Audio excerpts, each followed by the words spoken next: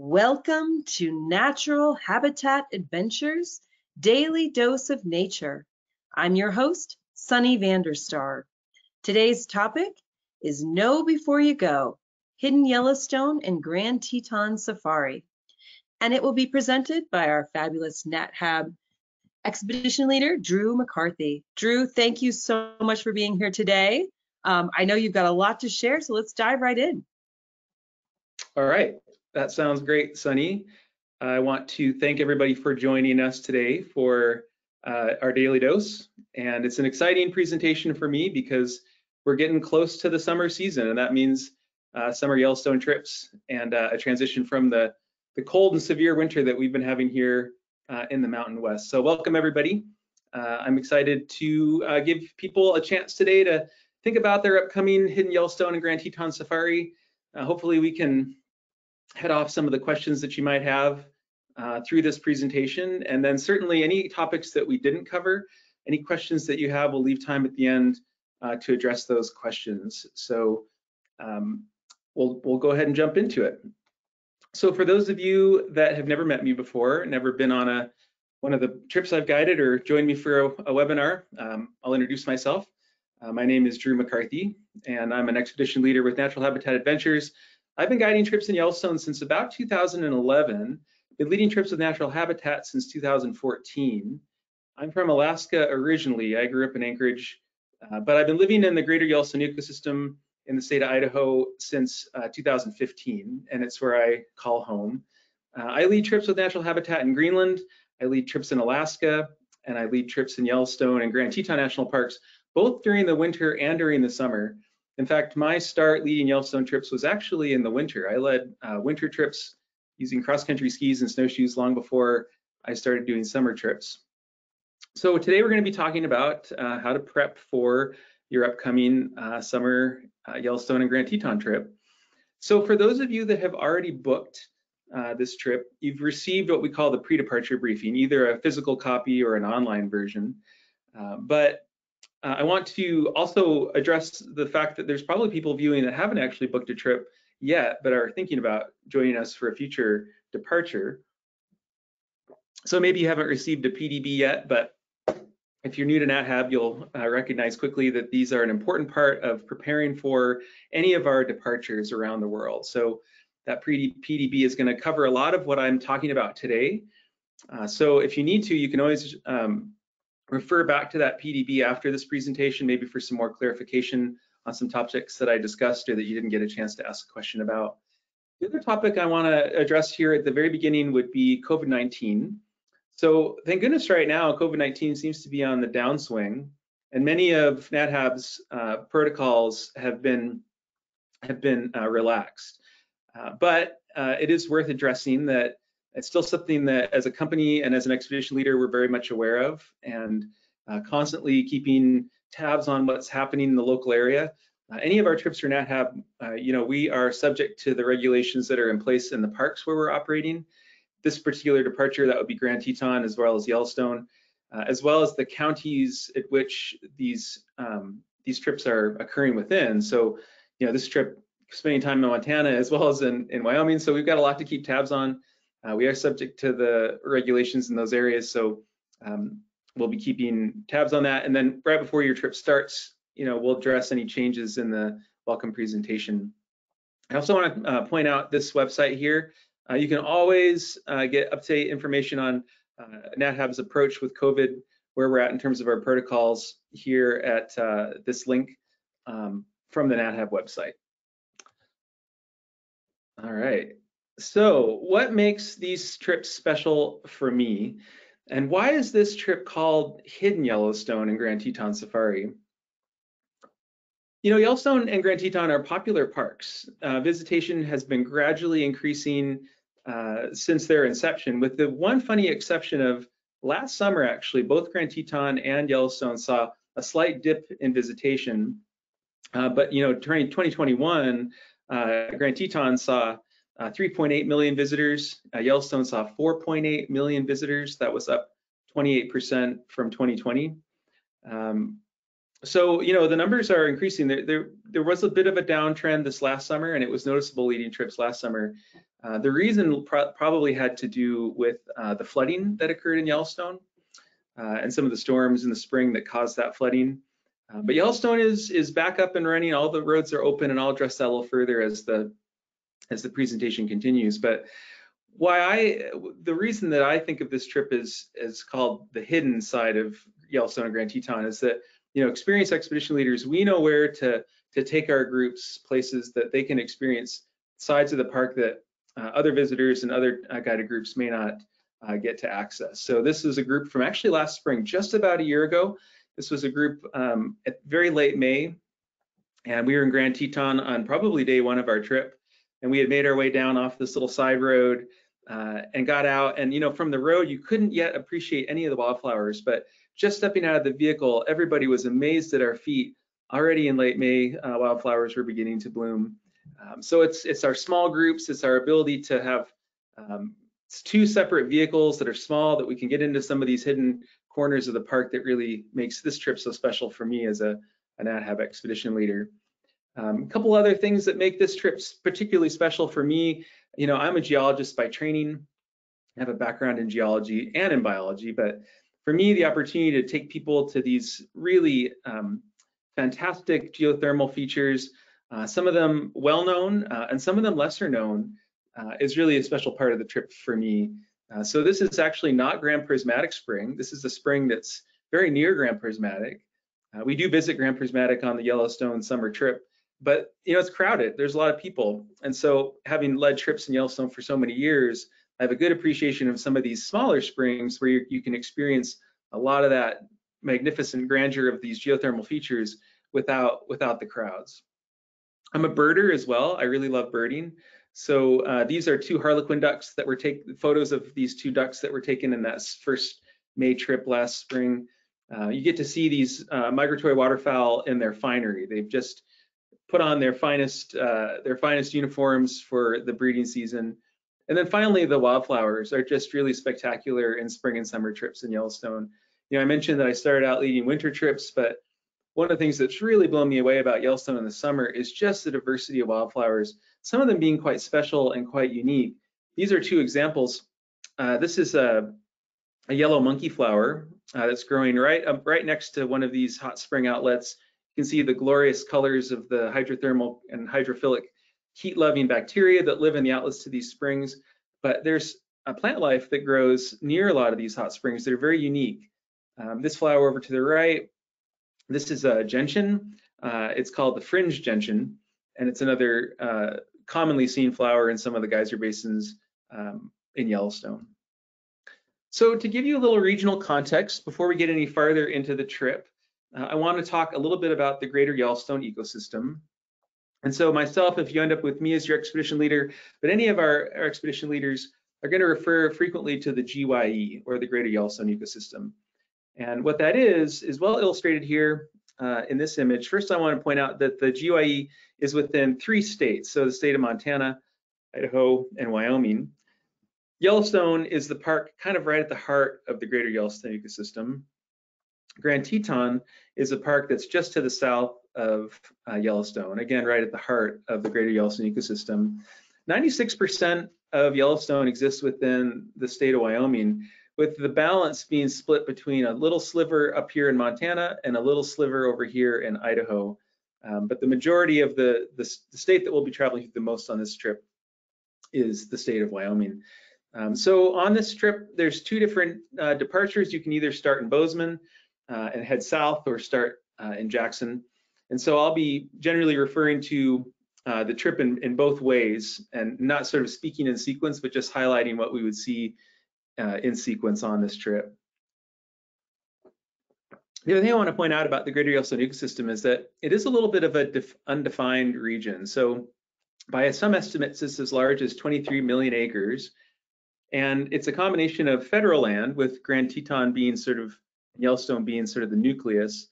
But then it's surrounded by national park land, federal national forests like Gallatin National Forest, Custer, Caribou-Targhee, which is very close to where I live in Idaho. Bridger Teton National Forest. And then in addition to the national forest land, there's also state land, protected state land, there's private land, there's tribal land. So this contiguous area here is what we call the Greater Yellowstone ecosystem. And it's the most intact temperate ecosystem on Earth. And it has the highest concentration of animals of anywhere in North America outside of in the lower 48 states. So to go into a little more detail, these are sort of these blue stars are the spots that we'll be spending time and spending nights over the course of the trip. So I want to highlight Cook City, Montana over here. This is in the very northeast corner of the park, just outside in the state of Montana. Cook City is a very unique community. It was impacted quite severely by the flooding just about a year ago. So for most of last summer, the residents of Cook City were not able to access the town through the normal route, which would be through what's called the Northern Range here in the northeast corner. So this road has been repaired. It was repaired in October. And so last winter, we were able to access Cook City through Yellowstone. And I'll tell you what, the community of Cook City was pretty grateful to have business back at their doorstep, including natural habitat business. So on this itinerary, we actually spend 2 nights in Cook City, and I'll talk more about the accommodation in a moment. And we spend, on some departures, we spend a night at Canyon, which is near the Grand Canyon of the Yellowstone and the upper and lower falls on the Yellowstone River. Some departures, we spend the night at the Old Faithful Snow Lodge. Old Faithful Snow Lodge is a really interesting place to stay because it is the highest concentration of geothermal features anywhere on Earth are in the Upper Geyser Basin, which is literally just out your window when you stay at the Old Faithful Snow Lodge. And then as we move into Grand Teton National Park, we'll spend a night on some departures at the Jackson Lake Lodge, which I'll show you pictures of in a moment, but it's a spectacular location right on the shores of Jackson Lake. And then Jackson, Wyoming, we'll be based out of there for 1 night of the trip, some departures 2 nights.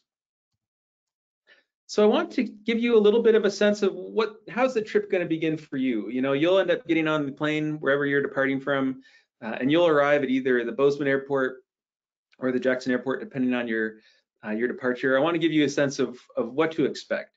So with this particular natural habitat itinerary, the expedition leaders will be there to pick you up. So you want to look for a uniformed EL with a sign that looks similar to this dual logoed Natural Habitat WWF sign. You can see both the Bozeman Airport and the Jackson Hole Airport are very small, very manageable airports. There's 3 or 4 baggage claims all clustered together. So you can expect your expedition leader to be waiting for you either right where you exit the terminal into the baggage claim or at the baggage claim itself. So we'll be using our North American safari vehicles to transport you from the airport to their accommodation, whether it be in Jackson or in Bozeman. And these are our Sprinter vans. These are Mercedes Sprinter vans. They've been customized to be used on our wildlife viewing trips. They have some pretty special features that I'll talk about in a moment. But these are the vehicles we'll be using to shuttle you the short distance from either the Bozeman Airport or the Jackson Hole Airport into the respective towns. It's about a 10-minute ride, whether you're arriving in Jackson or Bozeman to get to the hotel. So, you know, a lot of our guests arrive a little early or early enough in the day that they have a chance to explore these gateway communities. So there's a lot to do in both Bozeman and Jackson. Both towns have excellent museums that are worth a visit. In Bozeman, there's the Museum of the Rockies. I highly recommend a visit to that museum. In Jackson, there's the Jackson Hole Historical Museum, which is excellent. The hotels where we stay in these 2 towns, these will be the night of day 1, depending on whether you're a Bozeman or a Jackson departure. But both of these hotels are located right in the heart of downtown. So the Armory Hotel in Bozeman, just 1 block from Main Street. Main Street is where there's theaters, there's entertainment, there's nightlife, there's shopping at outdoor shops if you need to buy something, if you realize you didn't want to travel with your bug repellent or your sunscreen. All that is a short walk from the hotel. Likewise in Jackson, the Lexington is just a couple blocks from Town Square. Again, walking distance from the famous Antler Arch and the Jackson Town Square, which I think I have a picture of that arch later on in the presentation, but there's 4 arches made out of exclusively elk antlers that are shed at the National Elk Refuge in the surrounding forest land. All that is a short walk from the Lexington. So plenty to do whether you're arriving in Jackson or in Bozeman on day 1. So I want to talk a little bit about what kind of accommodation we're going to expect. And you might be saying, wait a minute, this is the first slide and you're showing a Super 8. Well, in Cook City, the Super 8 is essentially the 4 seasons of Cook City, Montana. Cook City is a very small Montana town. It's very remote, but for a lot of our guests, it ends up being kind of the highlight of the trip. Just the chance to be able to wander through town, look in some of the saloons, look in some of the shops and taverns. The reason why this itinerary utilizes the Super 8 in Cook City is that it puts us right in the heart of the Northern Range for 2 nights. So that's the area of the park where we have the best chance of seeing some grizzly bears, best chance of seeing some wolves. So we want to be right close to the action, and the Super 8 is the best accommodation to put us in that position. We also have a really long-standing relationship with the owners of the Super 8. We've been staying there for years. It's a very small community again, and so we're always, as an expedition leader, I'm always sort of breathing a sigh of relief when I arrive in Cook because I know we're going to be in good hands. So I mentioned that in the interior of the park, depending on your itinerary, you might be staying at the Old Faithful Snow Lodge or you might be staying at Canyon Village. Both hotels have some advantages that I'll highlight here. Now, the Old Faithful Snow Lodge, which is what we've got pictured here, is as I mentioned before, it's right outside, just adjacent to the Upper Geyser Basin. So staying there, we'll take advantage of evening opportunities to walk the Geyser Basin when there's not many people around, as well as early morning chances for walking through those Geyser Basins.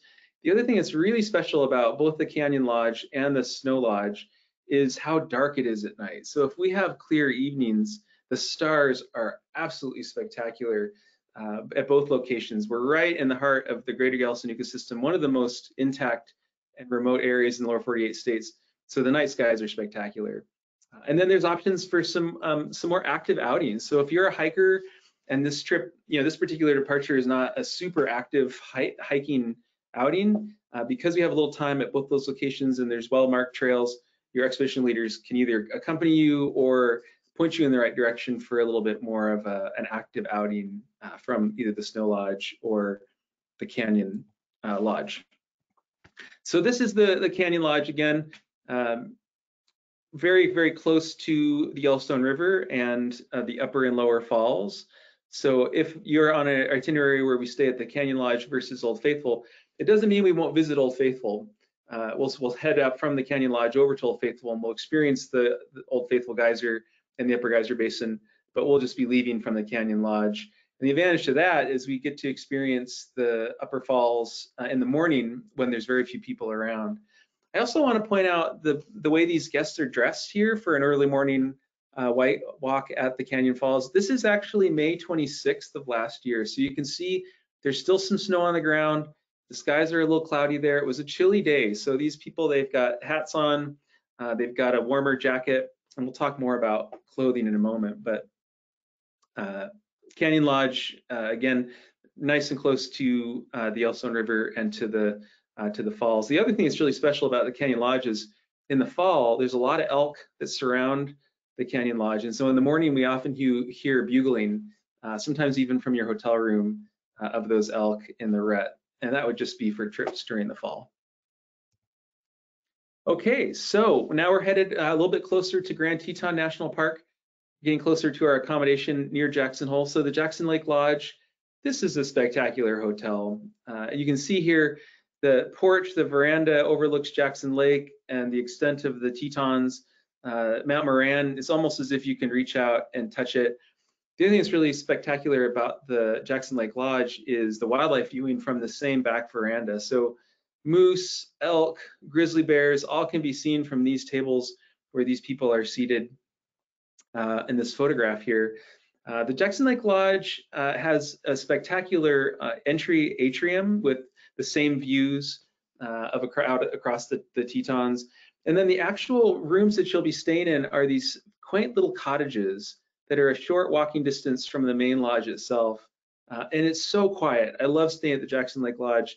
The only thing you might hear again is in the mornings, you might hear some elk bugling if you're there during the right season. The other thing to really highlight about the Jackson Lake Lodge is where we'll be eating. So at the lodge, there's a restaurant called the Mural Room. Probably the best menu of any of the restaurants on the trip. And also it has, the Mural Room is actually looking out these windows right here. So you're looking out across this spectacular view. Our dinner reservations have us right around sunset, so the light is low, and it's just a really great great place to stay. So I want to transition now away from accommodation, and I want to talk a little bit about some of the nuts and bolts. How do you prep for the trip? What's provided? What do you need to bring? So some really important things to be aware of that we'll be providing. We do provide binoculars for all of our guests. These are 10 power binoculars. They're excellent for wildlife viewing. They'll be in the vans, and there'll be a pair of binoculars for each of the participating guests. In addition, we'll have trekking poles. So these are great for if you've got some mobility concerns, if you're joining one of the hikes that negotiates some steeper terrain. Trekking poles can be a really useful thing to have. We will have enough for each person to have 2 trekking poles, although often 1 is enough for folks. I know that traveling these days with heavy equipment like binoculars and trekking poles can be kind of a hassle. So NatHab's got you covered. The other advantage to using our gear is that it will be there when you need it. The guides know, you always have the chance, oh, did I accidentally leave my binoculars in the room? Did I leave my poles in the room? If you use our gear, it's going to be in the vans, ready and available for you when you need it. Now, that being said, if you're a passionate wildlife viewer, if you're a passionate birder, you may find that you want to bring your own binoculars. I definitely am a birder myself and really am comfortable with my particular binoculars. So you might choose to bring your own, but we've got them if you want them. The other thing that you can expect out of the wildlife viewing on these trips are spotting scopes. So between the 2 vehicles that will be traveling in tandem with our groups, we've got a lot of scopes that we'll set up. So we don't have enough scopes for each person to have their own, but we can usually get 2 or 3 people on a scope and be adjusting those scopes and making sure people are seeing the wildlife that you've all traveled so far to see.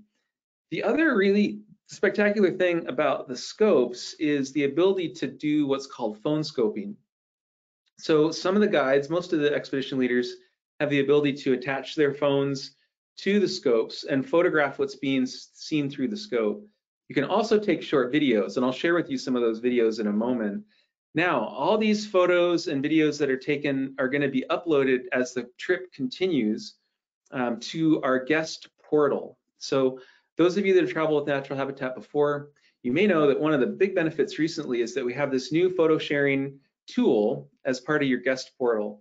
And so as an expedition leader, I can upload videos and photos that I've taken during the trip, in the evening, in the hotel. I can upload those images, and people, if there's adequate Wi-Fi, which is not always the case, people can look at those photos, or you can upload your own photos as the trip unfolds. This is something we've done in the past, kind of at the end of the trip, but now, assuming that the hotels have adequate Wi-Fi, we've been actually uploading trips and encouraging our guests to upload their photos as the trip progresses.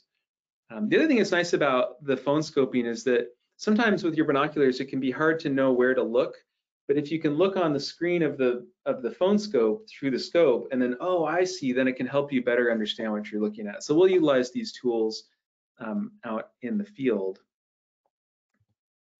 So some of the other activities beyond wildlife viewing you could expect out of the Yellowstone and Grand Teton Wildlife Safari.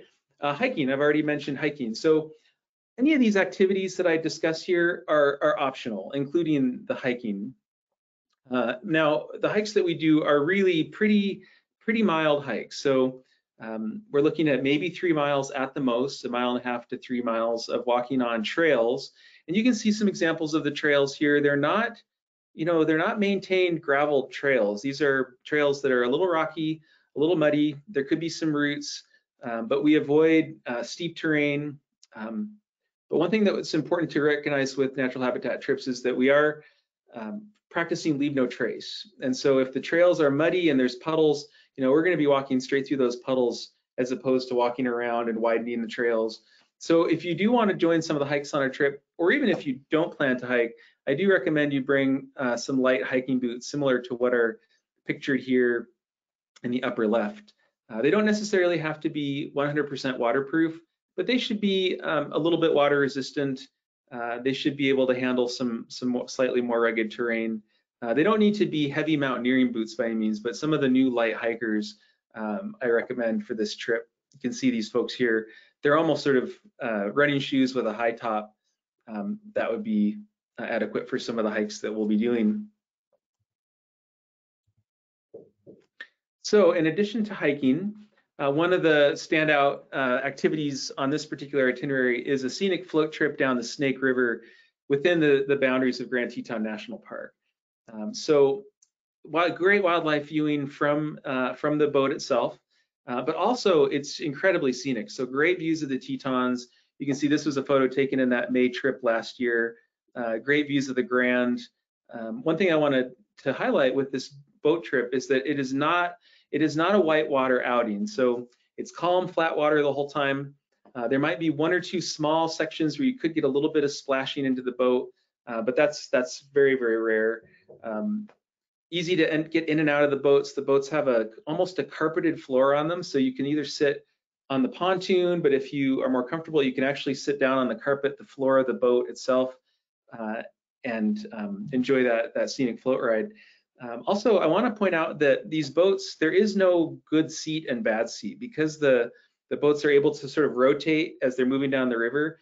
The boatman is continually rotating the boat so that you're having views out both sides, front and back, to optimize the wildlife viewing or the scenic viewing for this float trip. I also want to highlight the guides. The operator that we use is called Barker Ewing, and these guides are excellent. They do this float trip throughout the summer. They know where to look for wildlife. They've got great stories. Most of them are Jackson locals, so I think you'll really enjoy the guides during the float trip. I do want to point out the way these folks are dressed here. We'll talk again a little bit about what kind of gear you should bring, but I want to highlight for that float trip, hats, sun hats, sunglasses. There can be a lot of glare off the water. Even in a trip in May, if it's colder, if it's raining, we go regardless. So rain or shine, we'll be heading down the river. The only reason I've had a couple of these trips have to be delayed or canceled over the years is a severe thunderstorm. We won't go out if the weather is at all dangerous, strong winds, thunderstorms, but rain, we're still going to be doing the float trip. So another activity you can expect is a lot of time walking on boardwalks. So these are flat level boardwalks that the Park Service has constructed in the thermal basins in Yellowstone. The one here on the right, this is Grand Prismatic, amazing hot spring, the largest hot spring in North America. So we spend a lot of time on boardwalks.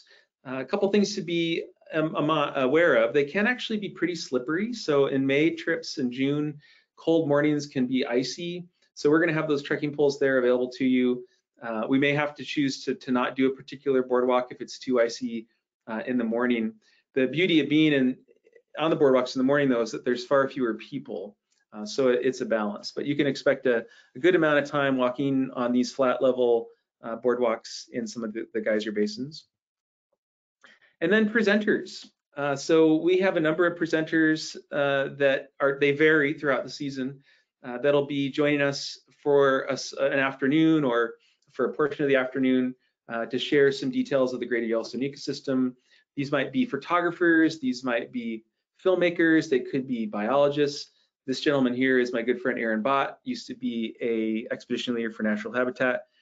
So there's an idea, just be expecting there's going to be some presentations, and usually if the weather allows, we'll do those presentations outdoors. So your expedition leaders will prep you to make sure you bring your jacket, your hat, if we're going to have an outdoor presentation. Another thing I want to highlight about all natural habitat trips in Yellowstone and Grand Teton, both summer and winter, is our operations specialists. So as part of this trip, you'll have 2 expedition leaders, but there'll be a 3rd staff member along called the operations specialists. And they end up spending a lot of time making sure that the trips run smoothly. So they're going to be critical things like transporting our luggage from one hotel to the next, but they'll also be helping out, meeting us along the road, setting up picnics, field meals. Also, if need be, they may join a particular hike. Like here, over here on the left, if we've got a hiker that's moving a little bit slower, one of the operations specialists might join us. And that way they can hang back with that slower hiker, or the opposite. If somebody really wants to cover some distance, those operations specialists will be on hand to make sure everybody is safe and navigating properly. So on the subject of meals, we kind of split our time on this trip between restaurants and field meals. And I can say, I led a number of expeditions during the height of COVID. In fact, even the summer of 2020. And one of the things that NatHab really benefited coming out of the pandemic was kind of upping our game in terms of field meals. The advantage to field meals is we're in these beautiful locations and we don't have to wait as much time to be seated and to take care of checks and for all the details of using a traditional restaurant. So we do incorporate field meals on this trip as much as we can. And so those operations specialists will be traveling ahead and setting up those meals for us so that we optimize our time wildlife viewing. The other advantage to field meals is there's a lot less waste. Restaurants can actually be incredibly wasteful. So NatHab tries very hard to minimize our amount of waste, and so we can have a little more control over the meal when we do field meals. Another example of a field meal, we might have a simple early morning breakfast out in the field with the hope of catching early morning wolf viewing, and then we might have a bigger lunch one day. You can see when we do kind of a simple meal, we have field chairs, we have camp chairs that we set up. They're very comfortable, incredible views. People really love those meals. If the weather doesn't allow it, we do have contingencies, covered areas, picnic areas where we will set up if need be. Here's another example of a field meal. The other advantage to the field meals is that we can really control portions. It's more of a buffet style, and so you take as much as you want. There's less waste. And also we have more control over dietary related issues as well. Our operations specialists have all your dietary information and are able to tailor the meals to your needs. Now we will be eating at a number of restaurants on the trip. This is the Obsidian dining room at the Old Faithful Snow Lodge, and that's going to be more of your traditional restaurant experience. And so we have some excellent restaurants in Bozeman throughout the trip that will be having more traditional meals indoors. It won't all be field meals. So it's a mix. The lunches tend to be field meals, and the dinners and breakfasts tend to be in traditional restaurants.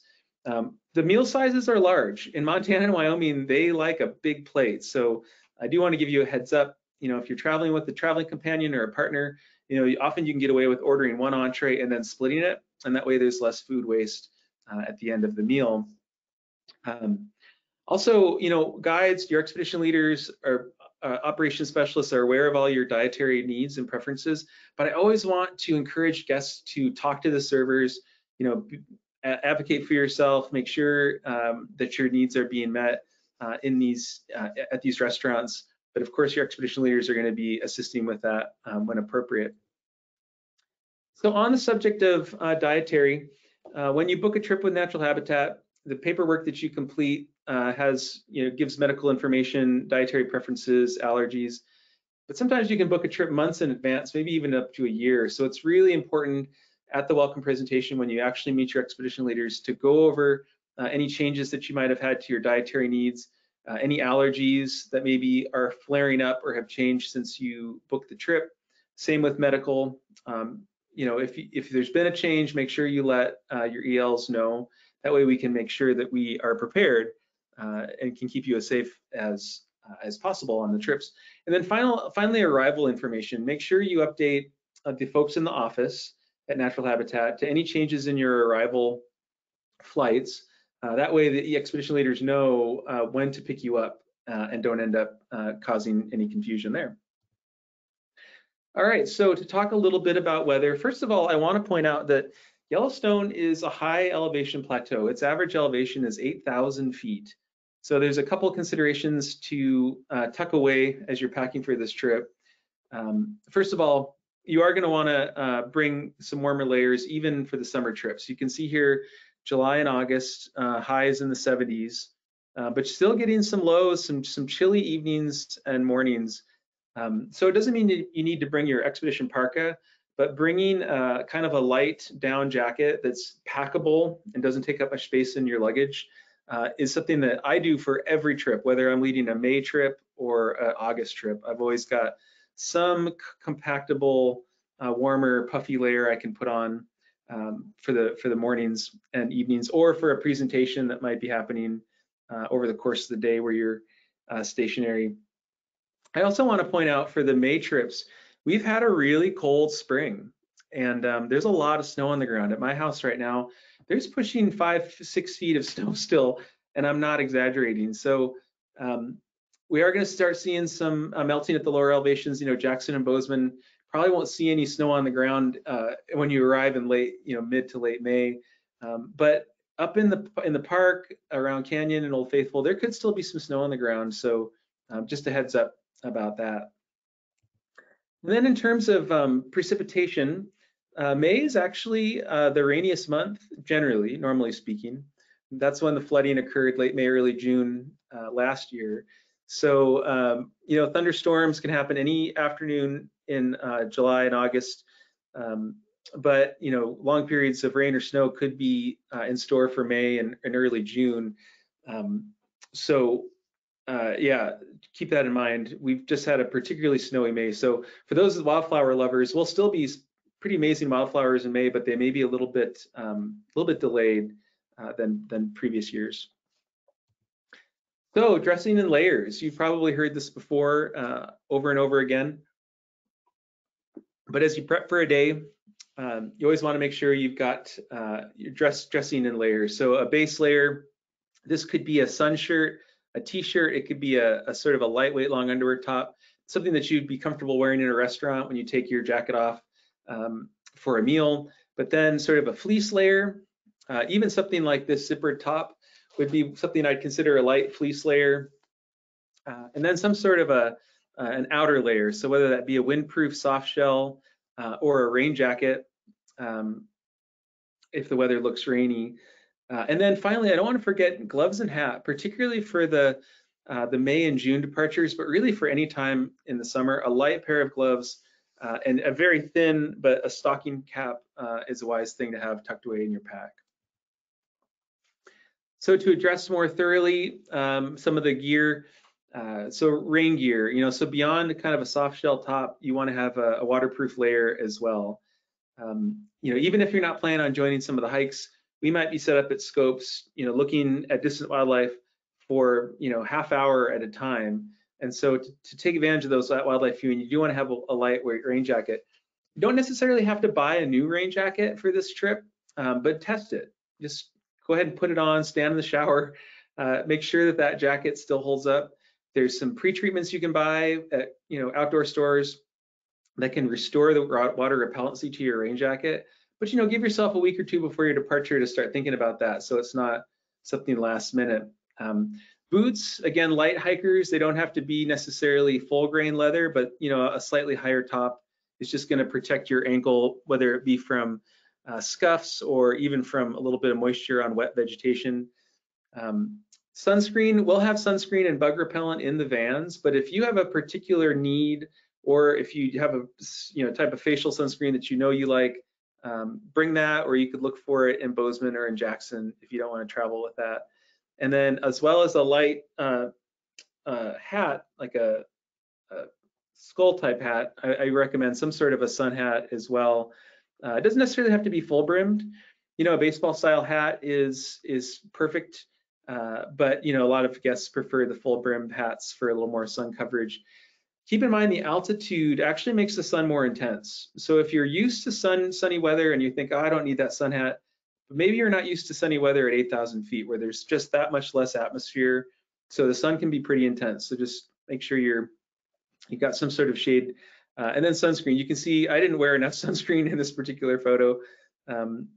This guest I want to highlight here, he's got, even on a warmer day, he's got long hiking pants on and long sleeve shirts. Mosquitoes don't tend to be too much of an issue, a little bit in the spring, but keeping that sun off your skin, it'll keep you from getting wet from vegetation. I always recommend some light but long pants and a long sleeve shirt, even on sunny days. And then, so we just had this exhaustive list, and how are you going to carry all this? Well, a couple things to remember. In the vans, you'll be able to carry a day pack. And so Natural Habitat has this sort of day pack style that's available at our gear store, but there's any day pack is really adequate. But you want to make sure you have space for your water bottle in that pack. You want to have space for your rain jacket, an extra layer, possibly the sun hat. Camera equipment, if you're a photographer, you don't necessarily have to limit yourself to just one carry-on in the vans. You might have a separate camera bag as well, and maybe that just ends up sitting in the back of the van and you only access it once or twice throughout the day to change lenses or whatever. But with you, you want to have that day pack. And then finally, your sort of checked luggage. So on this trip, we really only spend 2 nights in Cook City. So we are kind of packing up every morning and moving to a different hotel. And so having your checked luggage would be sort of a large duffel. Wheeled duffels are great. We do recommend a soft-sided duffel versus a hard shell piece of luggage because it is easier to pack and it's a little bit lighter weight. But give yourself some generous space. You might end up buying some gifts. Make sure that duffel, as much as possible, isn't packed to the brim. Also, you want to avoid tying anything to the outside. In the morning, you don't want to tie a pair of boots that you're not going to wear. You want to make sure you have enough space in the duffel itself so that it's quite contained. You want to make sure you have a luggage tag on that as well. And I do want to highlight that you are going to be physically separated from your luggage during the day. So our operations specialists will be carrying our big sort of check bags in another vehicle. We might overlap with them at lunch, but you may not see that luggage again until your hotel room that evening. So medications, make sure you've got any medications you need with you for the day in that day pack. All right, so a couple things just to set your expectations. Yellowstone is packed with wildlife. That's why we all travel there, but it's also pretty packed with people in the summer. It can be quite busy, and the wildlife has the right of way. So, we'll encounter bison jams occasionally. Other wildlife might be on or near the road, causing some backups in traffic. I also want to point out that as guides, commercial operators, we're held to a higher standard than the general public. So we may not be able to stop in the road to photograph wildlife if there's not a safe place to pull over. The other thing to keep in mind with Yellowstone this summer is there's 4 major construction projects happening in the park this summer. Some of those construction projects are related to the flooding that occurred last spring, but there's also some deferred maintenance. They're replacing one of the major bridges over the Yellowstone River. They're continuing work along the Lewis River. These are all sections of roadway that we will be traveling through for this itinerary.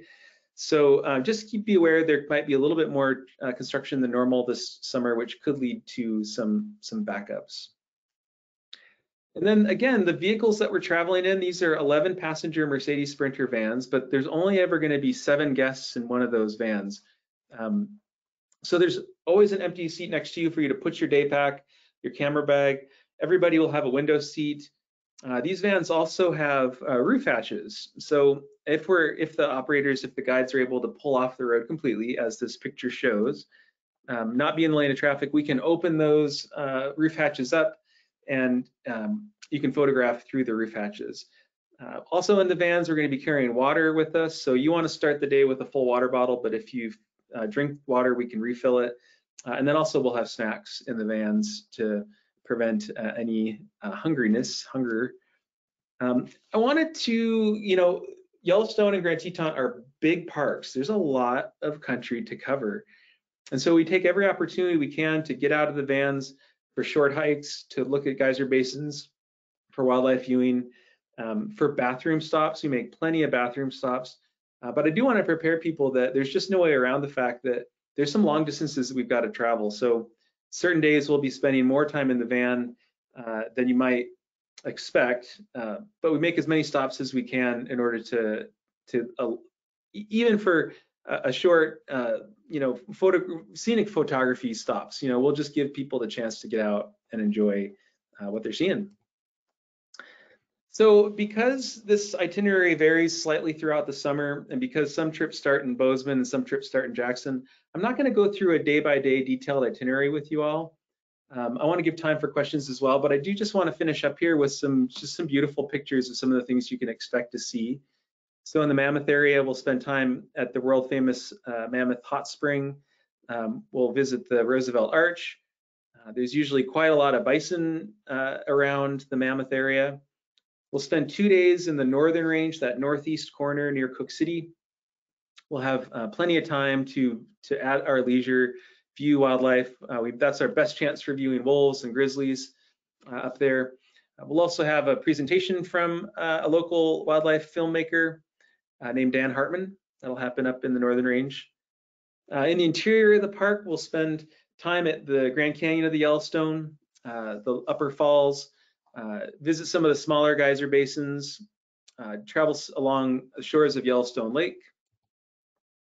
And then even whether or not we're staying at the Old Faithful Snow Lodge, we will spend time at Old Faithful. So you'll get to spend time in the Upper Geyser Basin, witness at least one eruption of Old Faithful Geyser, visit some of the lesser known but really spectacular hot springs, and visit some mud pots.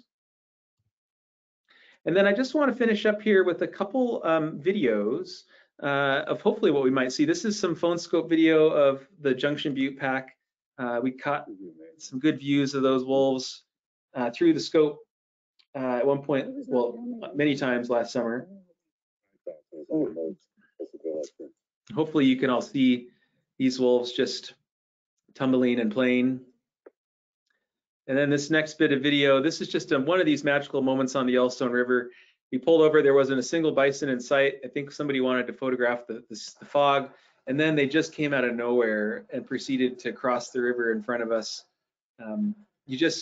Moments like this are unexpected, but luckily plentiful during these trips. So I want to hand it back to Sunny now, and let's take some time to address some questions from the audience. Drew, thank you so much. That just looks like an incredible trip, and we're so lucky that it's right in many of our backyards. I hope to make it up there and check it out with you sometime soon. Yeah. Let's start with some questions. What are there any, wait, hold on, I just lost it. National park trips that could be bookended with this one? Do you know of any park trips or any other NatHab trips that could be bookended with this one, or maybe even just pre-trip excursions? Yeah, well, the two options that come to mind would be Glacier in Waterton, and then our Canyons of the Southwest trip. I know that they are running both at the same time as Yellowstone departures, and also North America's big, as you know, but that wouldn't be too difficult to do a day or two of travel and bookend those trips. So I would, and they both have those trips have a similar emphasis as the Yellowstone trip in that they're walking, wildlife viewing, vehicle time. So yeah, I would think look into both Waterton, Glacier, and then Deserts of the Southwest. Yeah, and your adventure specialist could help you with any of that type of coordination. Yep. Regarding meals, a couple questions about meals.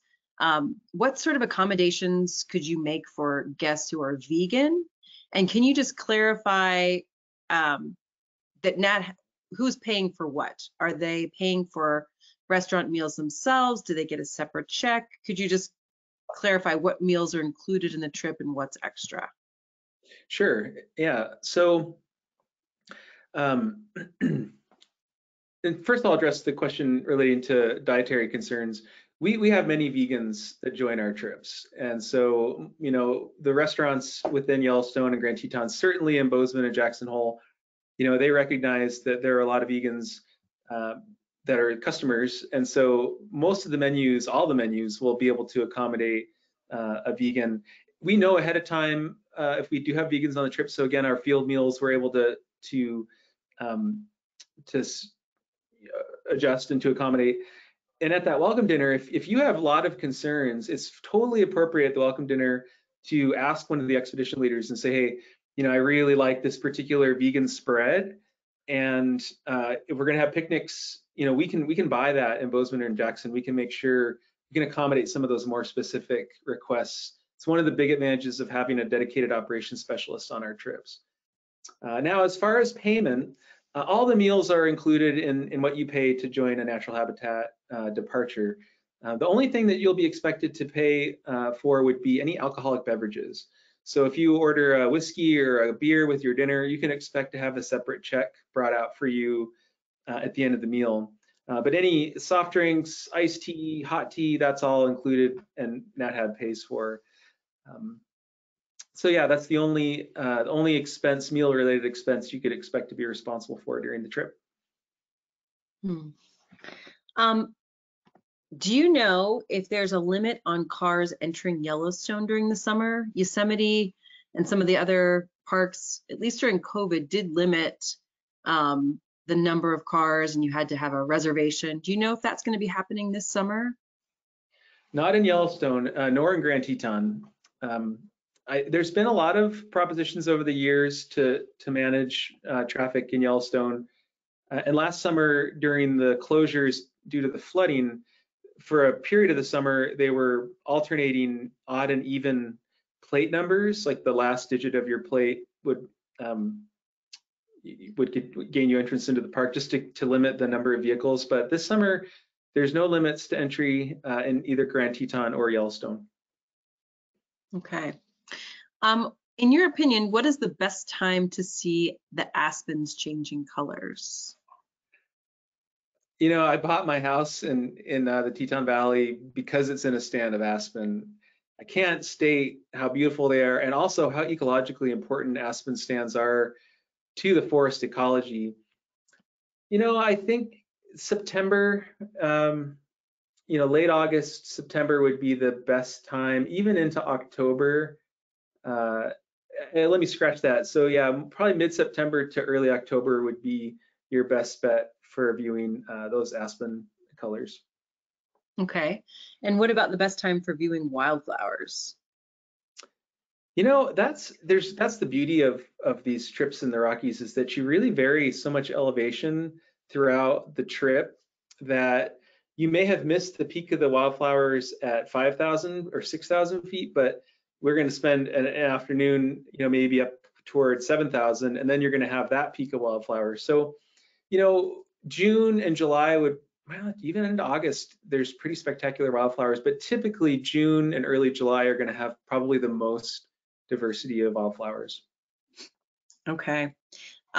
Does not have any photography specific departures for this trip? They do. For this itinerary? Yeah, they do. There are photo specific, and that would be another question for one of the adventure specialists. But there's sort of two different, there's photography expert trips, and then there's photo departures. So you'd want to make sure to really let your adventure specialist know, how big of a photographer are you? Are you simply a person that wants to learn a little bit more and spend a little more time photographing, or are you, an expert? Consider yourself an expert, and it would be more important to you than, say, walking in a geyser basin. Make sure you really express those preferences so that you end up on the right photo trip for you. Sounds good. One last question. Does this itinerary go on the Beartooth Highway out of Cook City? So no, there is the option some evenings, if there's in the middle of the summer when we have longer days, after dinner at Cook, I've driven up to, not all the way to the highest point, that's just too far, but we've driven maybe 45 minutes to an hour after dinner to an overlook where we could catch some light, some evening light, but we aren't by any means traversing the entire Beartooth Pass. It would just be maybe a third of the way up to the pass. Excellent. Well, I think that's the last question we have for today. So I want to hand it back to you for closing comments. All right. Well, I think that these Know Before You Go webinars are just so important to give people that chance to hear from one of their expedition leaders and to really get a sense for the packing, but then also just what's the emphasis, what's the general spirit of the trip. So I hope it was useful for folks. And if you have more questions, by all means, there's ways to get those questions to ELs. And keep in mind, you can also watch this, the recorded version of this. You may pick up answers to some of those questions your second time around. That's great advice, to watch it again, because there's so much information. It is hard to get it all the first time.